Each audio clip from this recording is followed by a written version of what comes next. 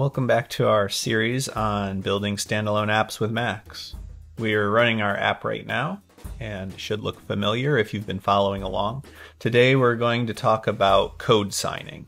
And code signing is the thing you need to do if you want to submit your app to the Mac App Store.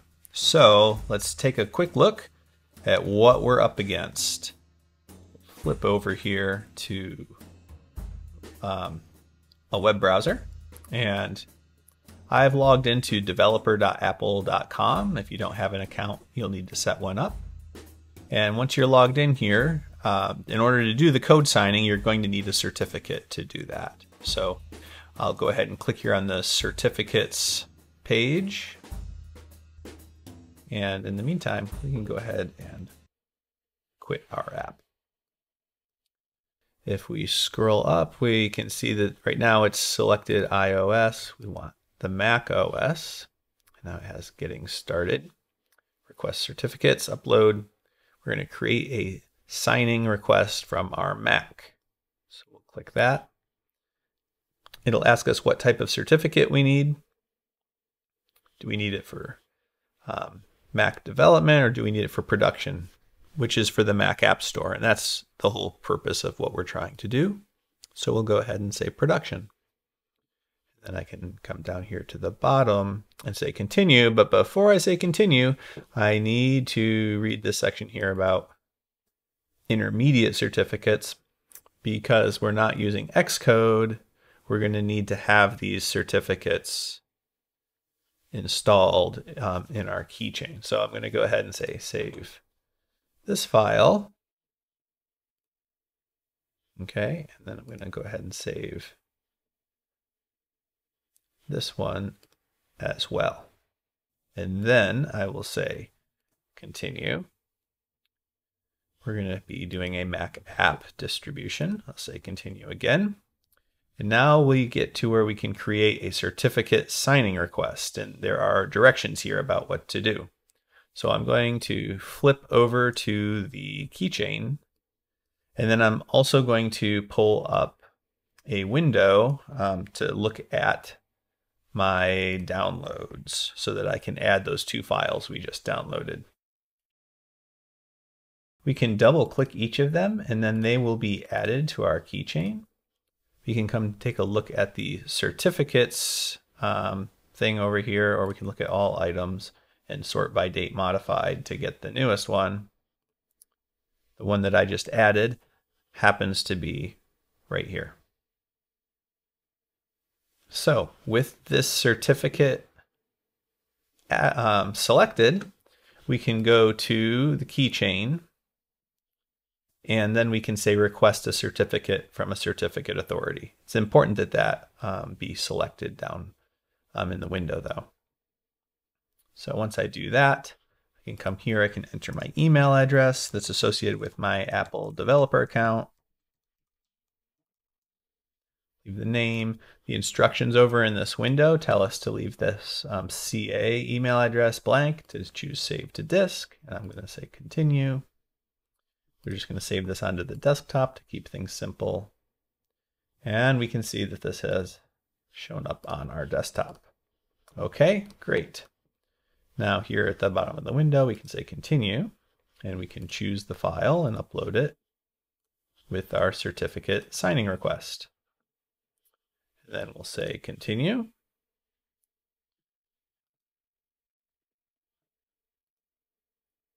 So I clicked it again, and now it worked. So now that our certificate is ready, we can download it, and it also advises us to back up a copy of it as well. I'll click the download button and say save file. You can see that this now has shown up in our downloads folder. There it is, Mac App Certificate. So I will double click this and then it will get added to our keychain as well. And here we can see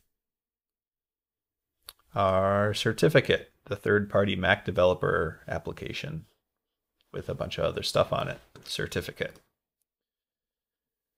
So that is the first step in all of this, and they offer a link for some more information. So that wraps up what we need to do to get the certificates in place. For the actual code signing, we'll need to rebuild our party patcher. So let's go ahead and pull up our party patcher project, and we'll rebuild this application. Switch windows over to the project. And before we actually build this, we're going to take a look at the patcher itself, which is called main. And we have a standalone object in here somewhere right here. If I double click that, or not double click it, but in fact open the inspector with the command I, which doesn't work because I have the menus up here enabled for the application. We need the max menus. Now I can do command I to get the inspector. We have a couple things we want to do. One is that we want to put in the proper identifier for our company or our website. And so we can call this, in the case I work for Cycling 74, so I'll put in that as the name of my company, and for my program, this is the party patcher. So that's one thing that we can do here. Another thing that we'll need to do is, in order to submit to the App Store, we're not going to be able to have the CEF support enabled. In a previous video, we left that on because we found it was crashing Macs, but we've fixed that bug since. So that's a good reason to make sure that you are up to date on the latest version of Macs. With those two things changed, in terms of preferences file, where it saves window positions and things like that, we probably want to give it our own name for that as well. We'll go ahead and do that. Having made those changes, I'll save the patcher. You can come back to the project window, and then we'll go ahead and we will tell it to build our application. Once again, we'll build to the desktop. It's going to be the party patcher application. Click save, and then wait a couple minutes while it builds. Okay, so it built. I'll go ahead and quit Macs. Then I'll go ahead and fire up a terminal window. I have this terminal window already set to my desktop. And remember, we want to run our party fixer RB script. And that will do some things to fix up some of the resources in the party patcher app. So I'll go ahead and say Ruby. I'll drag this file in here to get the path to it. Run that. And then we can test our app.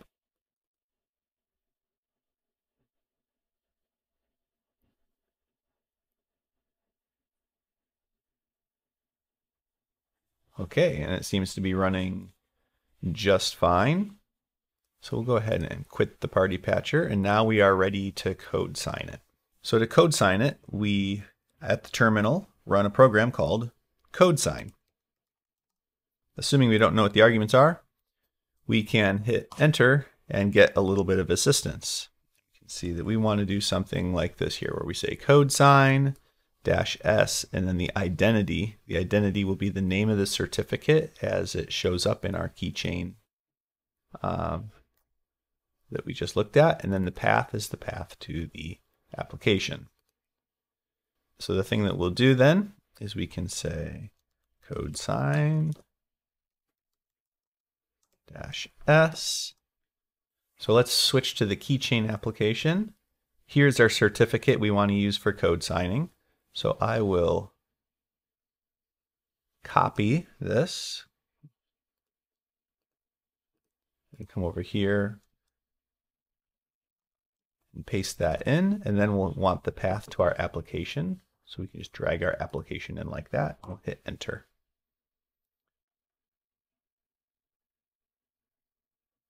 Because it's accessing the keychain, we have to enter the password for our login to the computer. And now in theory, this should be code signed. If we want to double check that it's code signed properly, we can run this code sign -v, which the assistance tells us means to verify. So if I say code sign -v, then we'll do the path to the app. It returned saying there's nothing wrong. That is wonderful. Another application we could use, it's a third-party application, is called this RB App Checker Lite. This is a free app you can get from the App Store, and it basically is doing something similar to this code sign -v, but with a graphical application. So we can drop our app on here, and we can get a more detailed report. This is all just a way to confirm that we can, in fact, submit this app to the App Store now.